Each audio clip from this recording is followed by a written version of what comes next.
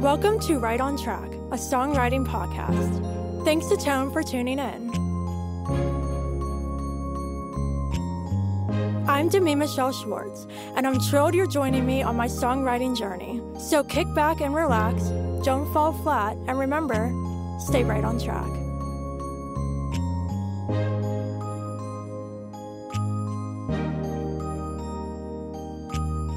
Hey everyone, welcome back to Right on Track. Joining me today is Mark Evitts. Hey Mark.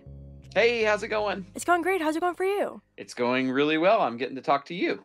Awesome. I am so excited you're joining me on the show today. We have lots to discuss. But before we get into all of the fun specifics, can you share with the listeners a little about yourself and how you got started in the music industry? Yeah, my name's Mark Evitts. I write music for TV and film, and but I have kind of a deep background in writing music for different genres, from jug band to old time to bluegrass to pop country to being on Grammy-nominated hip-hop albums.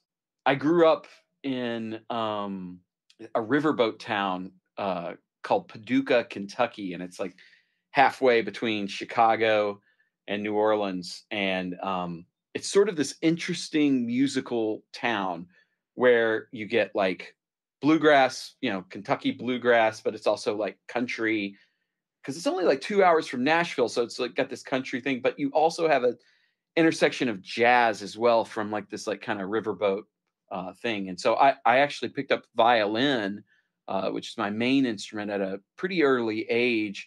Then in high school, a really cute girl asked if I wanted to go to a fiddle camp.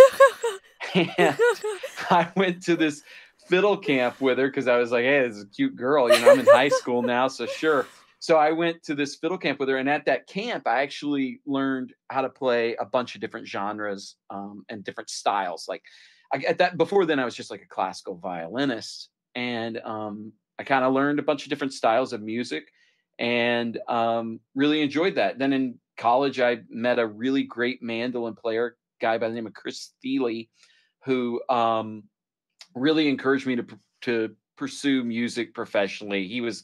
He now is in a band he had a band called the Punch Brothers, and he had a band called Nickel Creek, and he's had a lot of success in his own right, and I really looked up to him. And so when he said, go do your own thing, I really took it pretty seriously. And so I ended up moving to Nashville. I toured for years as a fiddle player, mandolin, guitar, did some piano.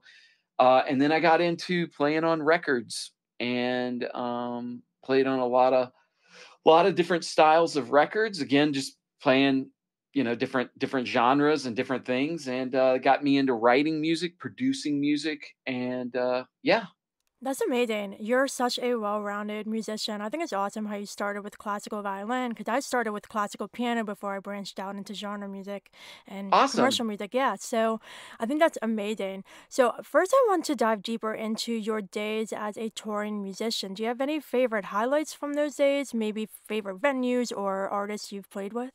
Oh, sure. So I started touring. My first like professional touring gig, I was straight out of high school. I was 18, and I played with this guy named Mark Wills, and he let me come out on the road. It had to have been a mistake. I was like way too young to be doing this, but like at the level he had like a #1 country record, and the fiddle player couldn't make it, and so he said, "Hey, can you sub for me this weekend?" And they let me come out, and it was an amazing experience. I got to ride on a bus for the first time, and it was a really, really great experience.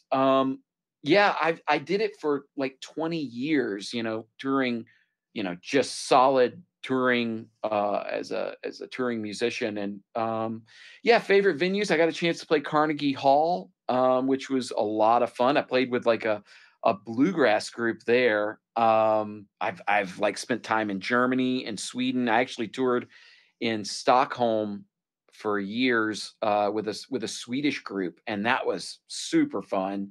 Um, yeah, and I played like the one fun thing is, before the age of, I'm going to say 35, I'm 42 now. Before the age of 35, I had played in all 50 states. That's So that was crazy. a lot of fun to be able to do that at a young age. That's amazing, and I'm sure that, growing up you did that when you turned 18, you started, so just growing up in that touring environment, what were some of the obstacles that you faced when you're straight out of high school and then you're thrown into this touring environment? Yeah. There's a lot. I mean, it's there's I I've done just about because I did tour like on a my well, one of I'd say the biggest struggle was I toured on like a huge tour right out of high school, and then that was a sub, and then I'm back to playing like backyard campfires. So I've definitely done the whole gambit of playing in Kentucky, playing a fiddle for like a campfire to playing for presidents. So it's been like the whole entire gambit. Biggest struggle for me was I have a son, and so once my son reached a certain age, I mean, I missed him being gone, but once he was like uh wanting to spend time with me and wanting to connect with me, the family aspect was like pretty tough, and ultimately caused me to want to leave that and get into film composing, and kind of it's not the reason, but it was a big reason, like a career shift, to just be at home with my son and be able to be there with him.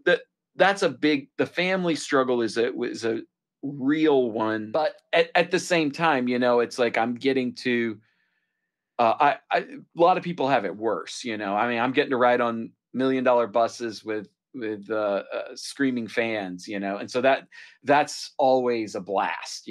That's a super fun aspect of it. But you do miss your family, and you do miss your loved ones, and I've missed a lot. With it being through my 20s and 30s, I couldn't go to a lot of my friends' weddings.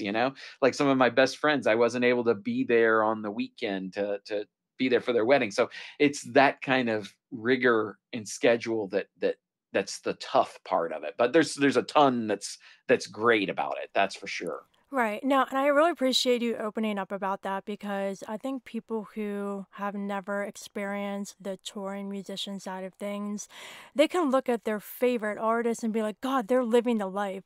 They have Right. everything they can possibly want. But you're saying what is super true. Like, there's sacrifices that need to be made, spending time with family, missing friends' weddings, and not really living a normal life. Like, you're traveling all the Yeah. time. And so, yes, there's great moments and people put on this perfect public persona that everything's great, but there definitely are struggles. So I always appreciate when musicians open up about that because it's not all perfect all the time. Exactly. It's really fun, and it's great, and that is why you do it. You're doing it because you get to meet new people, get to play great places, and you get to do incredible work. But the flip side of that coin is that it's like you are making a sacrifice, especially if there's like younger musicians coming up. I can't tell you, I've spent the night in the back of a van. It's like it's Yeah. it's tough. It's like you're broke at first, and you got to work through it. But if you stick with it, and you kind of you develop friendships on the road that's like pretty incredible. And I mean, a drummer friend of mine just had a birthday the other day, and I I can tell you, I spent so many birthdays with him because he wasn't able to be at home with his family. Yeah. So we were his family, and so it was Aw. it was great to like kind of see, to just know when his birthday is, and to have those relationships Right. years. I'm not touring with him anymore, but I still remember it, and I still love the guy like he's my brother. Yeah. So you do develop this like familial relationship with those that you tour with, for sure. Absolutely, for sure. Yeah, and so another thing that you've done, aside from the touring and being a studio musician, is production, you mentioned, and for various genres as well. So before you transitioned into the TV and film, I'm sure that doing production for all these genres definitely contributed to the composer you are today. So can you share a little about that? Absolutely. So, I was probably in my 20s, and I had been asked to play on an album over in Germany for this German artist. Her name was Lisa Marie Fischer, and Lisa. asked me if I would come to, well, we went to Zurich to record her album, and it was me and a bunch of like European musicians. But she was a fan of a band that I was in called Oval Opus, and she was this big fan of my band. And she was like, "Hey, would you play fiddle and mandolin on my album? I'll fly you to Zurich." And I Oh was my like, "Yeah, gosh. sure, yeah, okay, I'm in." And so I fly to Zurich, and she was very young and very novice when it came to playing on records. And the band that she had hired was good. They were great, but they were just playing the songs, like there was no leadership in that Uh, role. And so I'm sitting there and I'm like, there's no one's taking the helm here because they don't really know. Like they're like, are we repeating this chorus? What are we doing? And it felt like they were still struggling on the forms of the song and like how do we what do we do here? And I'm watching this like kind of not bickering, but just back and forth ideas that aren't going anywhere. And I came up to Lisa and I pulled her aside and I said, you don't have a producer. You don't have anybody, kind of with a vision for this. And she starts crying. And I'm like, Lisa, what can I do to help? And she was like, can you please produce this? Because I'm getting frustrated. And she's young. And so I go, I will be your producer. And I literally just said, this is what I'm going to do. And so I got in the control room and I took the songs and I said, okay, Lisa, do we like this? And I start talking with the artist and I'm working with her. And I tell the guys, I'm like, let's take a break and let's just figure out the songs. And I kind of took more of the producer role. And I said, okay, here's how we can get this accomplished. And then I conveyed that to the band. And I, I remember, this isn't a bragging story. It was just a funny ending to the story. I remember at the end of that day, the engineer literally hugged me and said, I didn't think we were going to get through this day. And I was like, yeah, me too. That's the reason why I came up to you. So anyway, I ended up feeling like like I had a strength in that. Like I had a way to talk to the artist and talk to um and figure out like what's the story they're trying to tell. This isn't just songs that we're recording for the fun of it. They flew me to Zurich. Like I need to take we need to take this seriously and do this really well. So anyway, I started after that her manager asked me if I would produce several songs for her or several songs for her. So I produced another album. I ended up producing like 3 albums for her. And kind of built up my chops for production with that. And I live in Nashville, Tennessee, and because I live in Nashville, I have a treasury of incredible musicians. And so I can call upon my musician friends and say, "Hey, here's what we're wanting to do." And it's not like, "Oh, I've got a great keyboard player." No, no, no. I have like, what specific style are you looking for? What are you looking? So I've got this like really vast network of people that I can call upon to kind of get the artist's vision across to where I'm a little bit of a conduit to hearing what their story is, getting it across the finish line and saying, "Hey, how can I help you get this to whatever you're wanting that finished product to look like, but may not have like the skills to do it on your own." So I kind of stepped into that role for I mean, I still do it. It really it felt like a natural step for me to do that. What a story. That's such a great story of how you just It's like got crazy. thrown into it. Wow, that's great. And no, I can imagine, being there and seeing the band just not having any sense of meter and like not playing to a metronome or anything. Like I think that's Right. one of the benefits of being classically trained is like my professors and teachers were like, you gotta practice with a metronome, you have to. And so when I started recording music, like I can do piano takes in one take because I know what I'm Yeah. doing. And so yeah, it's awesome. And I think, just I think it's amazing for any kind of musician, songwriter, composer to have some skills with production because I've started basically co-producing all of my stuff with my producer. And Awesome. once you understand the process, it's so much easier to convey what you want and share your vision and help it come to life with the best people you can possibly work with. And so, yeah. So I've got a question for you. So um you're now co-produ did you have a producer? You had a producer at first that, I like, do have a worked. producer still. You do Yeah. have a producer, okay. So this producer, did he sort of, like, take on a mentor role, or how what was that role for you? How did how did he work? Yeah, so it was really great because when I started looking for a producer, the first couple I worked with were super just like, okay, come in, lay down the track, you leave, I'll send you a mix. And it just Oh, wasn't yeah, right for no. me because I wasn't getting what I wanted, even with sending them reference tracks. And so when I started working with my producer that I've been with for going on 4 years now, we literally sit down and basically build everything from the ground up together. I give them reference tracks. I'm playing most of the instruments, like if it's MIDI or we bring in some other musicians, like guitar, saxophone, whatever we're using. I play piano.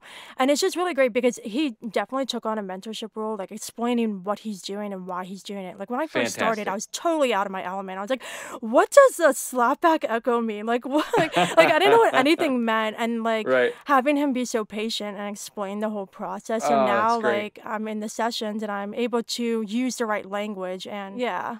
That's exactly it. That to me, like, I my whole process is collaboration. That's Right. what I love. I love Nashville's a collaborating city. It's like Right. everybody co-writes here, everybody's, like, working together. There's not like a well, I mean, there is some people like kind of take over, but like even with Lisa, like I was just like, what do you want this to be? This isn't my album. It's your album. How do we get this across? And so I love that your producer is doing that with you, and that you now, because at the end of the day, in producing, my goal in creating music is that I'm just trying to tell a story. Right. If I play a part in that, that's fantastic. But ultimately, like the artist or the studio, whoever that story that needs to be told, I just want to help get it there. I don't want to take over and say, I'll send you a mix when I'm done. That's like, that's Yeah. so that's not my vibe. And I No. love that you're doing it on your own, and that you're now have like the tools to kind of be like, okay, I see what they're doing. And Right. because music should be that. I think that it's speaking to each other. It's not just a monologue, it's a dialogue. Right, exactly. And I think the other thing too is like my producer even said when I sent him demos, he's like, your demos now are like ridiculously better than Awesome. at the beginning. My demos at first were atrocious. They were so bad. And now like I know what I'm doing enough to really demonstrate like what I'm trying to convey with the Fantastic. song. So yeah, it's really, really amazing. So now I want to shift gears and chat about your TV and film work. So you shared a little about why you made the shift, but what was it like for you musically to go from producing these pop and country and hip hop and all of this into scores for TV and film? Yeah, so several years ago, I got asked to do a documentary. I mean, it was a while ago now. It was like 10 years ago. I got asked to score a documentary for a friend of mine that was directing it. And so I did. I didn't know what I was doing. I had no clue how to even start. I just was like, here's the kind of music I would write. And I ended up writing like, I think like 25, 30 tracks. And I gave it to the director and I said, "Can you use this in there?" And he ended up like kind of putting it to picture the where I told him. I was like, here's where I would put this, here's where I would do this. And I literally had no clue of what I was doing. So that started me on the journey of like really wanting to write to picture and like learn how to do it. I started I went back to school, started taking classes at Berkeley to learn how to like write to picture. And I really just I had this drive in me. I was out touring, and I started writing. Just I was like, I just want to write music. That's all I want to do. And I started off taking like a laptop with me out on the road. That laptop turned into like eventually turned into like two suitcases worth of gear, a backpack, and like all of this kind of stuff, to where I would set up backstage and just write music all day. And I was like writing to like literally finding YouTube clips and just like writing to picture, and just like, how do I do this better? And spending all time with it, and to the point where it was like kind of touring got in the way of my love for writing. And I was like, okay, I got to come off the road. So I ended up coming off the road in 2019, and I did something that was like, I think it's like the luckiest break ever. But I basically I came off the road in 2019 and I said, okay, I want to start working with LA people. I need to learn how to use Zoom better. And in the fall of 2019, I got my rig at home set up to where I could do Zoom sessions. Now, if you do the math here, I was 6 months ahead of the curve for COVID. And so I had, like, gone out to, LA. I was, like, cold emailing and cold calling a bunch of composers, and there was a guy named Alex Geringas who, wrote me back and was like, "Hey, do you think you can come?" And I'm in Nashville, and I don't tell him I'm not in LA. He's an LA composer, and I go, "Hey, can I come out to Los Angeles and, meet you? I would love to take you to coffee." And he goes, "Come by the studio next Thursday." And I literally booked a flight. I was like, "Okay, I'm in LA next Thursday." Booked a flight, flew out, met him, and it was funny because, like, when I met him, I was, like, trying to be this, like, "I'm gonna be this, like, composer, not this, like, country boy from Tennessee that plays fiddle." So I'm like, "I'm gonna be this composer," and I could tell, like, his eyes were kinda glazing over with, like, a little bit bored with my story, which this is, I think, kind of important. And then I just dropped all airs and I was like, "I'm just gonna be me. I'm gonna tell him that I'm a fiddle player from Nashville, Tennessee." So I did. I said, he goes, "So what's your story, man?" And so I'm like, I'm a fiddle player from Nashville, Tennessee that plays fiddle, mandolin, guitar, grew up playing classical, now then play bluegrass, hip hop. I've done it. And he immediately was like, "Well, this is a way better story because it's you, It's like when you're telling your story, it's so much more interesting." And so he said, "Hey, I've got this movie I'm working on called Arlo the Alligator Boy, and it's on Netflix. It's a feature animated film that's coming out on Netflix. Check this out." And it was this kind of like swampy country meets hip hop elements, this kind of young urban element meets like this kind of swampy, there's about this alligator from Louisiana kind of element. And he was like, "Could you write some music with me on this? I've got a couple things I started. You want to help me like finish them?" And I was like, "I'd love to."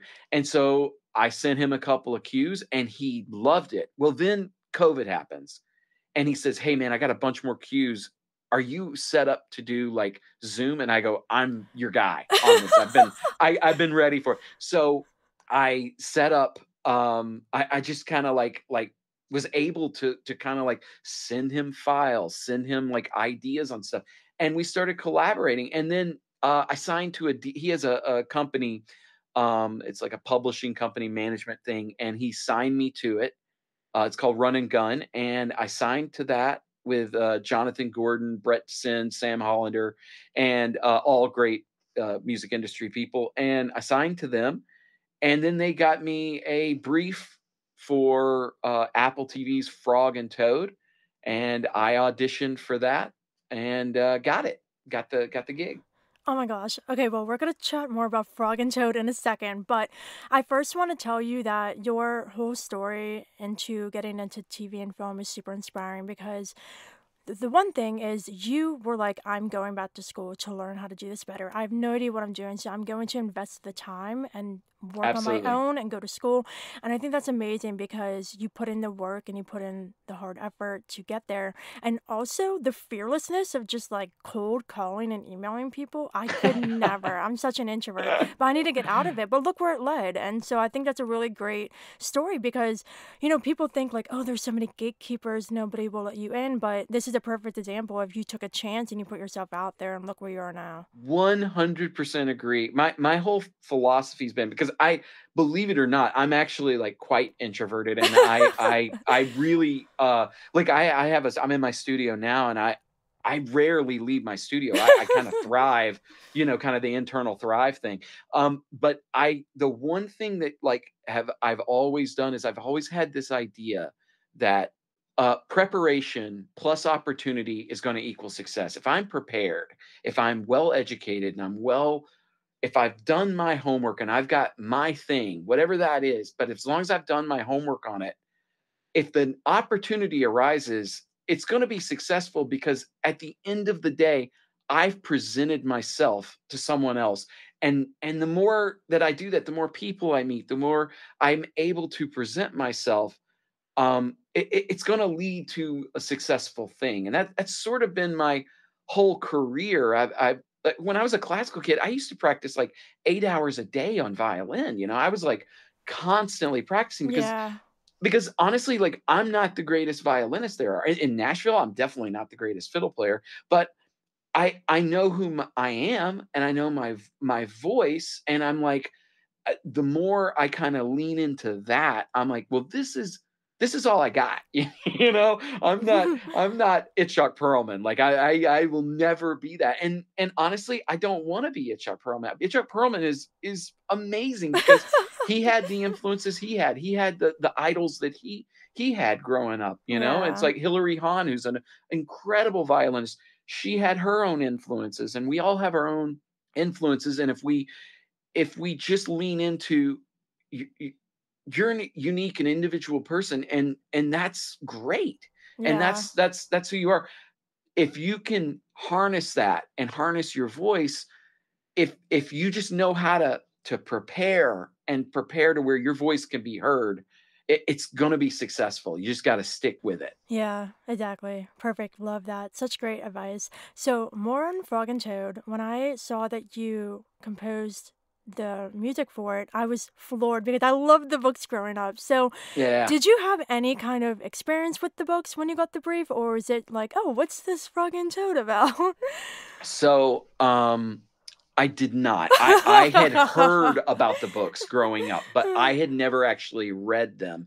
And thankfully, my partner, she actually grew up on the books, Hmm. and they were her and her dad's favorite books, Yeah. like all time favorite. And in fact, we had talked about Frog and Toad before I even got the brief for this, because she like literally would say, "Oh, this is like the kite." She would like bring up references from Frog and Toad. And so I had never read them, but I knew the stories from her. So when I got the brief, I was like, "Oh my god, it's like Frog and Toad. This is so cool." Um, I, my whole like kind of philosophy on that was like, I'm gonna let her kind of tell me her vision of it, but at the same time, I'm going to try to how do I incorporate my background? How do I incorporate my history into this? It's actually kind of a cool thing. I got the gig with Frog and Toad. I was just hired as the songwriter originally, and each episode has like a little ditty in it, little like a minute long, 45-second to a minute long ditty. And I was hired to write, and so I'd get the script and I'd see like they had like an outline of lyrics, Right. but I would um I would do that. So I wrote this kind of like, well, I'm gonna do like a jug band on this.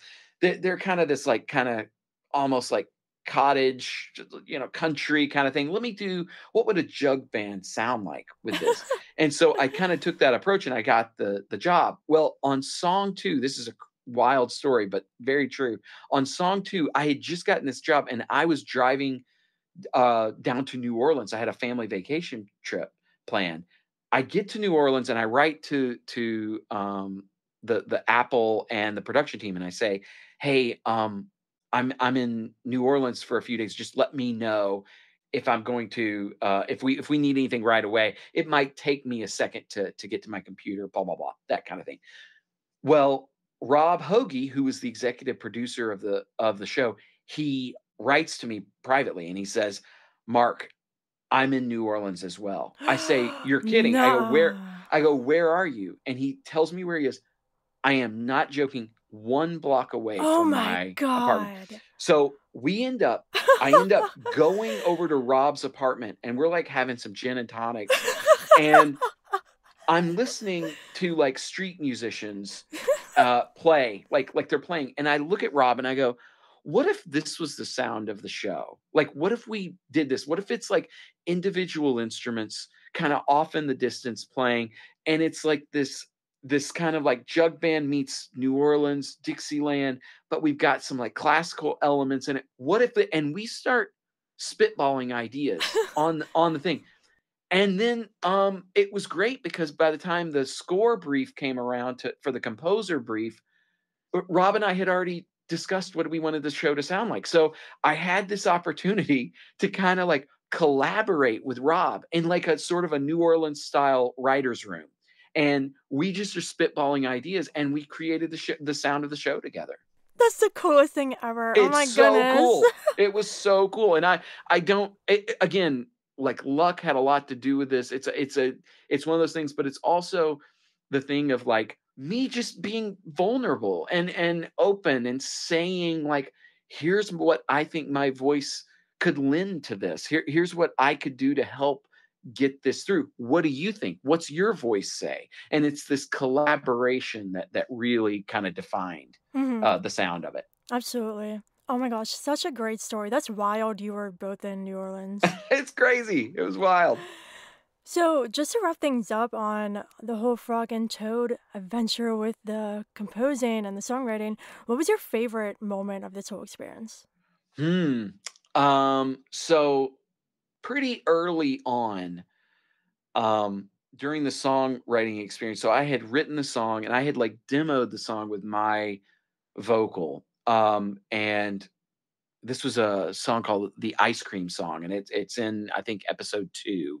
And I had written this song, and again, it was me demoing the vocal, and then they get the guy that played the character to sing it, because I kind of sang what I here's the way the melody goes, blah blah blah. Well, that was Tom Kenny, who Tom Kenny is the voice of SpongeBob Oh SquarePants. my gosh. So I'm sitting there over a Zoom session with Tom Kenny, and I'm producing Tom Kenny's vocal, and he's like incredible, like he's truly like incredible, and he's kind of riffing off with me. And I'm sitting here thinking, this is so wild that I've got the guy that's the voice of SpongeBob SquarePants I'm like producing his vocal.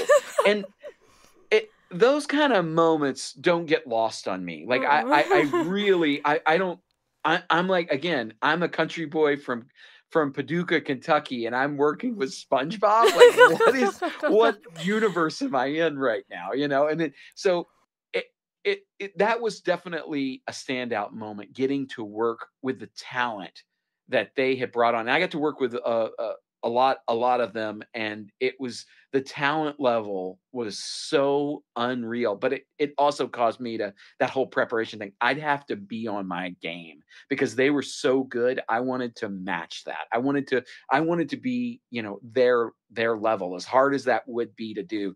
I really worked hard to try to get to their expertise. Wow. Well, what an amazing experience. I'm keeping my fingers crossed for you for an Emmy nomination, so we'll see what Yeah, thank happens. you, thank you. You're welcome, you're welcome. So, to wrap things up, can you share a piece of advice with any aspiring musicians? Absolutely. Uh, get to know people. Take them out to coffee. Take them out to lunch. Listen to TV, or listen to music. Watch TV, and write music that's you. Get to know people. Write music, and just share it. Be you. Share you, and create all the time. And it sounds like that's what you're doing. It sounds like you're like kind of like doing that, like where Mm, you're just writing and you're creating and putting it out there. yeah, absolutely. Well, it was an honor having you on the show. Please share with everybody where they can find you online and check out all of your work. Thanks. It was an honor to be here. My social media is at Mark Evitts, MarkEvitts, at Mark Evitts, and it's pretty much on anything. Awesome. Well, it was lovely having you. It was so awesome getting to chat with you. Listeners, I hope you enjoyed this episode with Mark Evitts. And of course, until next time, Stay stay right right on on track. track.